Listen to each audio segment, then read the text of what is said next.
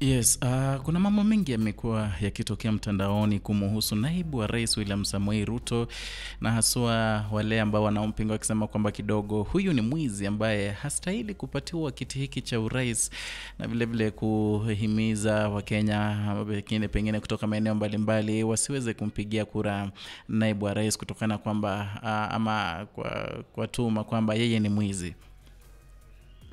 Najua pia umekuwa ukijiuliza, nimekuwa nikijiuliza mbona naibu wa rais William Samoei Ruto huwa anaitwa mwizi. Mbona watu wengi huwa wanamtaja kwamba yeye ni mwizi. Na hapo jana pale bungeni Fatuma Gedi ambaye ni women representative wa Wajia aliweza kusema kwamba anaenda kutable evidence of the land grabbing incidences ambazo zinamkumba naibu wa rais. Lakini leo hii tumeweza ku research kabisa na kupata a certain video ambayo ilichukuliwa karibu miaka 8 iliyopita, inaomtaja naibu wa rais kwamba alikuwa amekiiba ama amekipoka kipande cha ardhi ama amelipoka shamba lile la jamaa ambaye alikuwa anaitwa Muteshi. Na hii ilikuwa miaka 8 iliyopita. Acha nicheze hii video ili tuweze ili hata uweze kufanya your analysis. The 3-year legal battle over a 100-acre parcel of land in Uasin Gishu County, pitting post-election violence victim Adrian Gilbert Muteshi against Deputy President William Ruto is finally over, with Ruto losing the ownership of the land, which has subsequently reverted back to Muteshi. High Court Judge Lady Justice Rose Ougo, who has been arbitrating the case, has also ordered Ruto to pay Muteshi a sum of 5 million shillings for trespass. The court held that there were fraudulent activities in the subdivision and transfer of the land. Ndio hiyo sasa. There were a lot of fraudulent activities ambazo zilikuwa zina revolve around the issuance of the title deed. Lakini unajua kwamba naibu wa rais mwenyewe alijitetea akisema kwamba alinunua kipande hicho cha ardhi, lakini siku ya kuamuliwa kwa kesi hakufika pale kotini.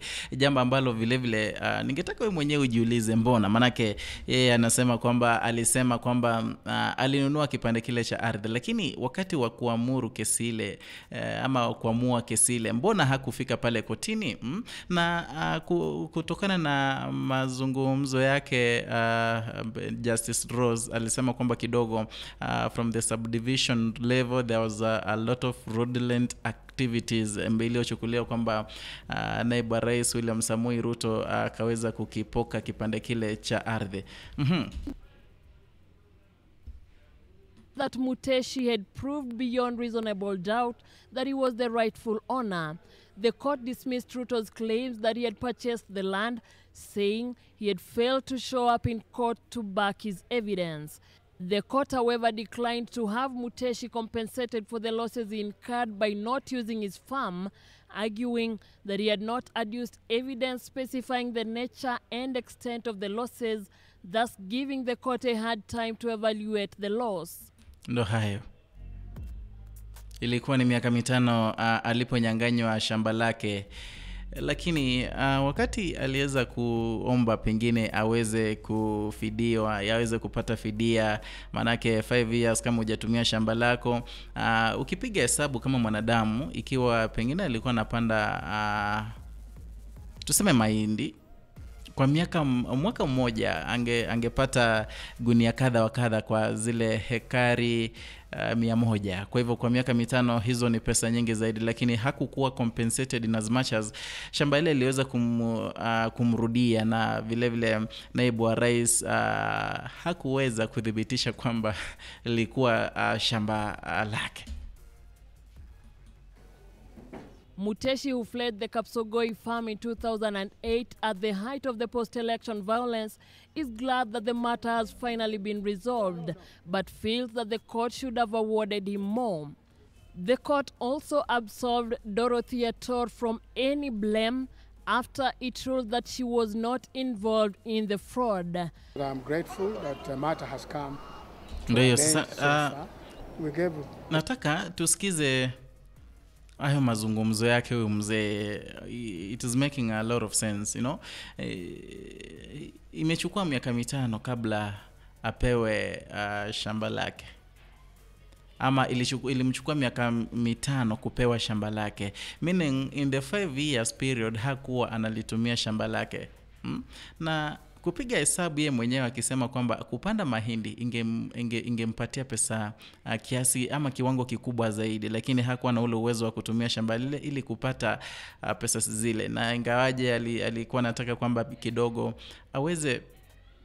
aweze kufidiwa, haikuwezekana, manake koti ilishindwa kujua ni dhamani ya pesa ngapi pengine ili aweze kupewa. Figures, if you count the number of bags you get per year times 5 years, how much it will be much less than that. Ruto, the Attorney General and the ndo hayo sasa. Kwa hivyo wewe mwenyewe ni kama mimi tu nimekuwa nikijiuliza mbona William Samoei Ruto pengine huwa anatajwa kama mwizi. Kuna kesi nyingi zaidi ambazo zimekumba watu wengi, lakini sijui mbona tunaangazia William Samoei Ruto. Ndio aliweza kushikwa na makosa wakati fulani miaka 8 iliyopita, kwamba kidogo alikuwa amechukua shamba la Muteshi bila idhini yake, pengine hakununua kishamba hicho ama shamba hilo. Kwa hivyo wewe kama Mkenya ndio wewe mwenyewe uweze kujiuliza maswali.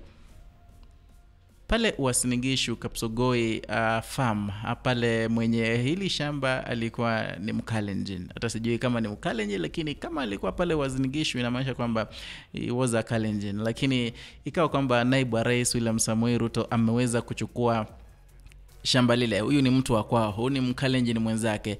Sijui ingekuwa ni mtu mwingine ama ni kwingine angefanyaje.